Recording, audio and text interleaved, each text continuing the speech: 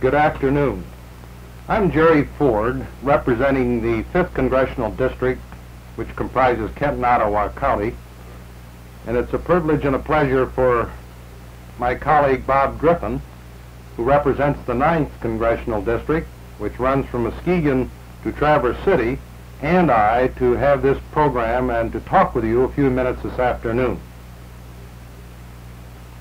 This afternoon, the first part of the program, we would like to discuss for you and with you a very controversial program that was submitted a year or so ago in the Senate of the United States involving the national park better known as Sleeping Bear.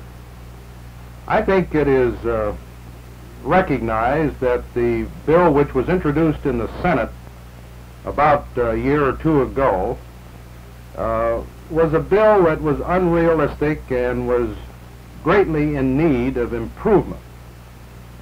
Now, Congressman Bob Griffin, who represents the area which is directly affected, is a very competent authority on this whole area. And as a consequence, I think it might be very helpful for all of us if Bob Griffin would take a few minutes to explain in some detail his new program, which is set forth in House Bill 2400, which Bob recently introduced in the House of Representatives so that we can get the alternatives between what was proposed about a year or two ago and what is now before the House of Representatives. Bob, it would be very helpful if you could give us some background on this issue and your proposed solution. Well, Jerry, I'll start off the discussion here, and I hope you will break in with some of the questions that covering areas that I may not touch upon. First of all, I think it might be well to look at this map behind us, and for those who have never been up in this beautiful region, up in Leelanau and Benzie County, to just see where the Sleeping Bear region is with relation to the whole of the state of Michigan. And of course, it's right up in this area here. And the Sleeping Bear Dunes are over along the shore of Lake Michigan, up off of the shore here. You can see South Manitou and North Manitou Islands, which are the two cubs which the Sleeping Bear is waiting to swim to shore. This is the story or the tale of the Sleeping Bear. The dunes, of course, represent the mother bear, and it's a beautiful country. Most people are quite familiar with it. Bob, how many acres are involved in your bill in comparison to one or more of the alternatives, and are enough acres in your bill for the real development of the park for the next 10, 20, or 30 years? Well, Jerry, the bill introduced earlier in the Senate, which was so controversial, included some 77,000 acres of land in that area. And here this map indicates, with the light colored areas, the extent of that proposal.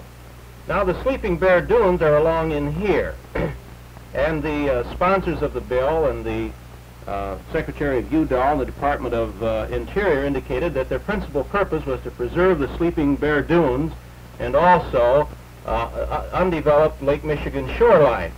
But it will be noted that the earlier Senate bill not only included the Sleeping Bear Dunes and Lake Michigan shoreline, but went inland a great distance and included some highly developed, expensive inland lake areas.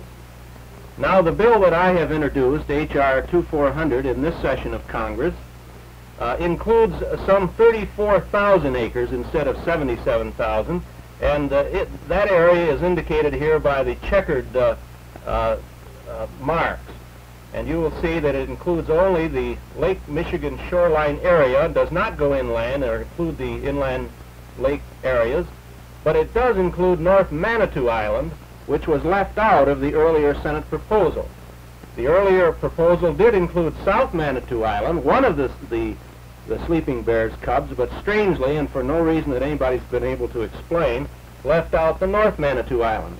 Here is an undeveloped region which has great potential for future development for camping and recreational purposes, a lot of Lake Michigan shoreline, and if you're going to have one island, and so you're going to have a ferry or some means of transportation to take people back and forth, why not take the other island now while it can be acquired at a very low cost to the taxpayers, and look here for the development of recreational areas rather than go inland where this has already been built up and provides a solid tax base for local governments and school districts. Bob, one of the most controversial features of the bill that was introduced in the Senate several years ago was the method of condemnation and the extreme powers that were given to the federal government for the taking of land of people in the area that was involved. Could you tell us, is there any change in your bill in this very important feature? Yes, Jerry. I think that, of course, we all recognize that there are times when, for the public good and if it's necessary, private property must be condemned for public use and purpose. I think the question that arises is, when is this necessary, and to what extent is it necessary? And when you try to answer this question, you, I think, should look at how much land is already in public ownership and is available for development for park purposes. In Michigan, incidentally, if you'll ever take the trouble to look at the official state highway map put out by Commissioner John Mackey, where it indicates the extent of federally owned land and state-owned land in the state of Michigan. Any of you can reach in your glove compartment and take a look at that map sometime. You'll be amazed, I believe, at how much of the state of Michigan is already publicly owned. Now then, the powers of the Secretary to condemn land under the prior bill, in my opinion, were much too broad and extreme, and included this highly developed inland lake area, which is not necessary for an adequate development of recreational land. Now, in the bill that I have introduced, we have not only left this inland lake area out of the bill, but even those developed areas within the park, Jerry, are not subject to condemnation. There are some 90 developed properties within the area that I have proposed. Of course, it's a question of how can you benefit the most people and do the least damage to the fewest. Now, it's impossible to develop a park without including some developed property. But as against 90 private homes in this area, there are 1,600 in this other area. So my bill includes less than 6%. Now, instead of allowing the condemnation of these private properties in here, we provide only that the federal government can take an option to purchase the property. They have to pay the owner for that option. But if and when the owner ever decides voluntarily to sell his property, then he must give a first right of purchase to the federal government. And also he must execute and put on the records an easement, a scenic easement, whereby he undertakes, and he's paid for this, he undertakes to maintain and preserve the character and the condition of his property and not to use it for a commercial purpose. But except for that, there is no, only the undeveloped property is subject to condemnation within the limits of my bill. Bob, as a member of the Committee on Appropriation, I'm naturally interested in how much this whole program will cost the taxpayers. My committee has to put the money up to buy the land and to develop the area. Can you give us some cost comparisons between the bill which was introduced in the Senate to encompass this whole area and your alternative bill, which has the Sleeping Bear in it and practically all of the waterfront? What is the cost differential? Well, the best estimates that we've been able to get from competent authorities and going on the basis of valuations in the area are that the acquisition cost of this larger 77,000 acre proposal would be in the neighborhood of $12 to $16 million. Now, this proposal, which I have advocated, 34,000 acres and mostly undeveloped property, would involve an acquisition cost of only $2 to $3 million. So you can see there is a tremendous saving to the taxpayer using this proposal that I've advanced. Obviously, it's because this is largely undeveloped property and doesn't include the highly expensive developed areas. And Jerry, while we're talking about that, I think it's very important for people to keep in mind that when the federal government, or the state government for that matter, acquires title to land, it goes off the tax rolls. And it no longer is subject to taxation for the support of local units of government, like school districts. In the bill that I have proposed, the federal government would make payments in lieu of taxes to the local school districts and local municipalities if they have bonded indebtedness, so long as the bonded indebtedness remains on the books. In other words, if at the present time, for example, the Glen Lake Community School District has an outstanding bonded indebtedness of $500,000 running over a 26-year period. Well, nearly 55% of their assessed valuation, Jerry, would be included within the proposal introduced in the Senate, if you could imagine. Now, if that were to be taken off the tax rolls, all of the burden of paying that bond issue would be left on the people, the other 45%. Well, first of all, I think that's entirely unreasonable to include that much, but secondly, even under my proposal, I believe that the federal government, if they're going to take property off the tax rolls, not only should pay the fair market value of it, but they should be substituted for a taxpayer who would continue to pay taxes, at least during the period that an outstanding bonded indebtedness has been remains unpaid. Bob, what do you think the prospects are for the enactment of some legislation in this Congress for the establishment of a Sleeping Bear National Park in this area? Well, Jerry, that's a question I wish I could answer. I think a lot of it is going to depend upon the Department of Interior and the sponsors of the other legislation, which was introduced earlier. Now, I think that I have demonstrated, and I believe I represent the views of most of the people of my area, and that is that they believe in the development of parks, and they would like to cooperate with a reasonable national park. If the sponsors of the other legislation and the Department of Interior will see fit to support proposals along this line, I think we'll have a national park, Jerry. But if we don't have a national park, I think the blame is going to have to be borne by the people who are insisting upon what I consider to be an unreasonable proposal. And incidentally, let me put in a fact that's, I think, rather significant.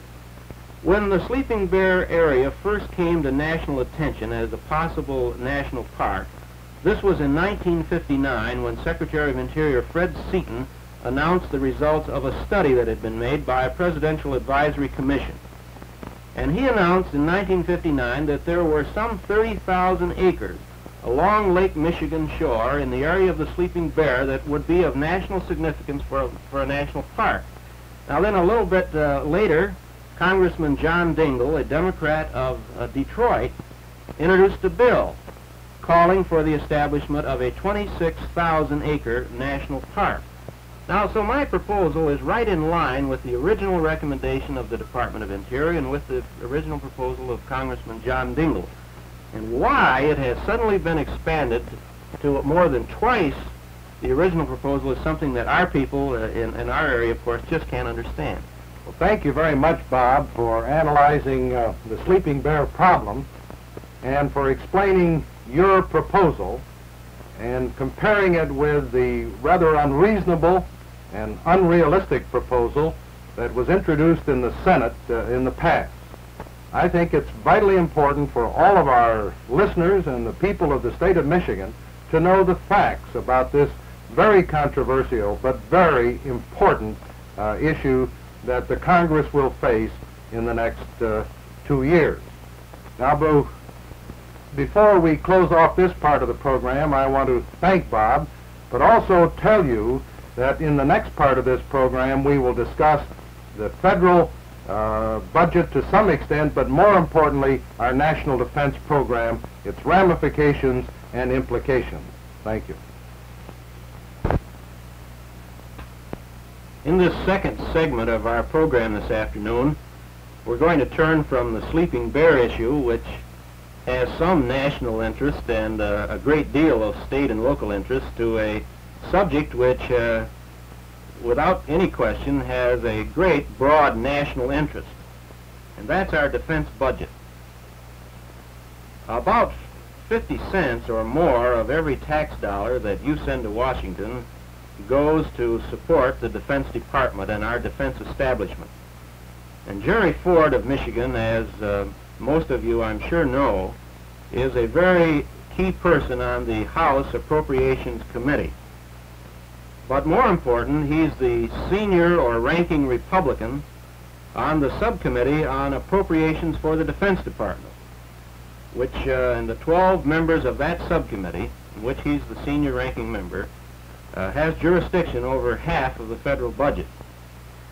Well, Jerry, I'm sure that our viewers today would be interested in knowing something about how your subcommittee is organized and how you go about spending $50 billion or more. Bob, let me give you a little background on the subcommittee as well as the Committee on Appropriations.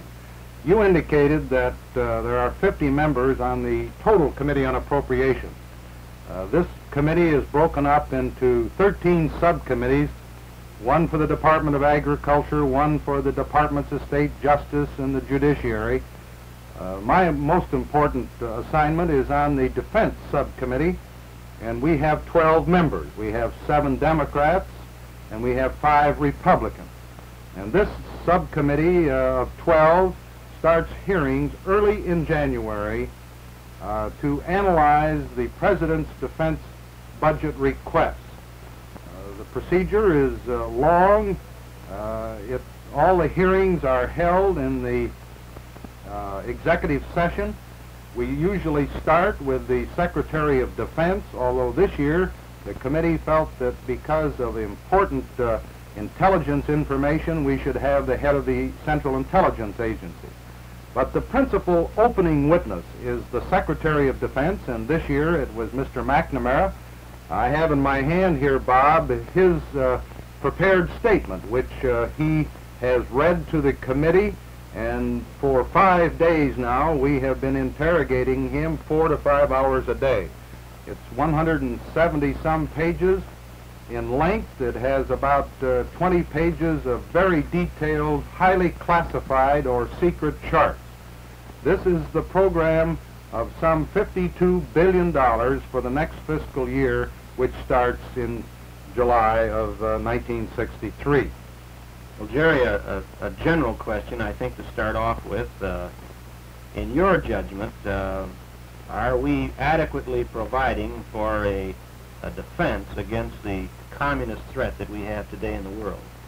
Bob, Secretary McNamara has been asked that question in the committee, and he said without hesitation or qualification that the United States military forces are fully adequate to destroy the Soviet Union, even if we were hit by an initial or first strike by the Soviet Union. The Secretary of Defense has also said that our conventional forces are adequate to meet the challenge of communism worldwide. May I add this point, however, that each of our Secretaries of Defense under the Eisenhower administration, as well as Secretary McNamara, have said the same thing, that the United States, its military forces, are fully adequate to protect the United States and our vital interests worldwide. Well, Jerry, let me ask this question, which I think might come to the mind of people viewing this program. If we have the power, the nuclear power and other power to destroy the Soviet Union, why can't we stop? I mean, why do we have to have the power to destroy them twice or 3 times? Well, Bob, when you're dealing with a closed society such as that exists behind the Iron Curtain, you have to have more or less of an extra power, a military strength, so that your calculations are certain and positive that our nuclear striking force is fully adequate to deter the Soviet Union and destroy any potential enemy if they should threaten our security. One of the things that often comes to the minds of people And I think it's a very legitimate question. In the past, you've heard about the so-called missile gap. You've heard about the so-called bomber gap 4 or 5 years ago. These gaps, honestly and actually, never existed. These allegations, these charges, were, I think, politically inspired to a very substantial degree. It was interesting how soon after the 60 campaign was over that the missile gap disappeared. I think most Americans noticed right away that suddenly there was no missile gap, even though nothing could have been done in that short period of time. That's right. I must say that some of our people in political life, primarily, made these serious charges, not knowing all the facts. And when they became acquainted with the intelligence reports, and when they became fully knowledgeable as to our tremendous striking forces, then some of the charges that had been made previously during the heat of the political campaign evaporated in thin air. I would, however, Bob, at this point like to raise a question that I think is as serious today as any one we face. And this is what I can honestly say is a strategy gap. Many of our military leaders over the past, in fact, I would say all of our military leaders in the past, have always said that what we needed to make certain our national security is a mixed force concept for our strategic retaliatory forces. By this they meant that we had to have manned bombers, we had to have missiles, we had to have a mix. We never were going to put all of our weapon systems into one basket. We were going to have a mixed variety of forces. This would confuse the enemy. This would make him spend a substantial amount more in defense for his country. And let me illustrate what I mean, Bob. And this shows how science and technology have taken over our total defense program. Back in 1958, 100% of our long-range nuclear striking forces were in the manned bomber category. B-52s, B-47s. They were very potent, and they then had a fully adequate force to destroy the Soviet Union.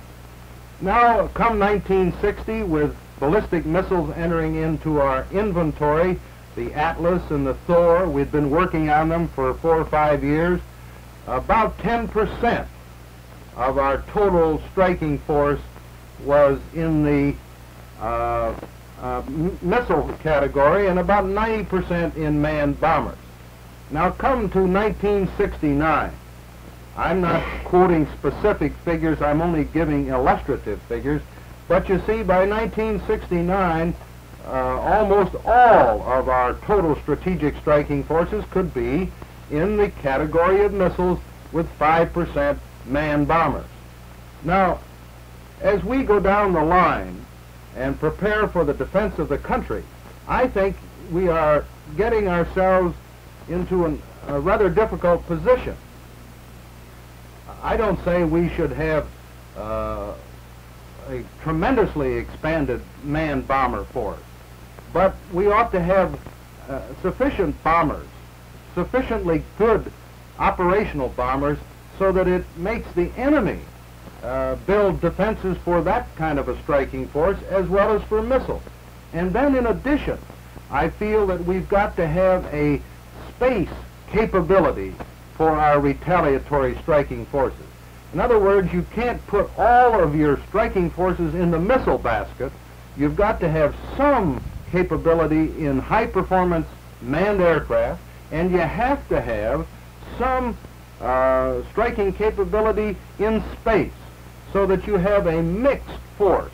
This makes it much more difficult for the enemy. Jerry, I think this in part answers my earlier question about why we can't just stand still. I mean, under some conditions, we undoubtedly have the power to destroy the Soviet Union, but if we put all of our eggs in one basket, we'd be taking risks, and what you're advocating is a mixed force so that we'd be able to cover different alternatives and possibilities. Is that the... That is correct. And involved in this, Bob, is the problem of the Skybolt and the RS-70 and all of these very, very important issues. What were the implications of the cancellation of Skybolt, which we heard so much about and that affected our relationship with England?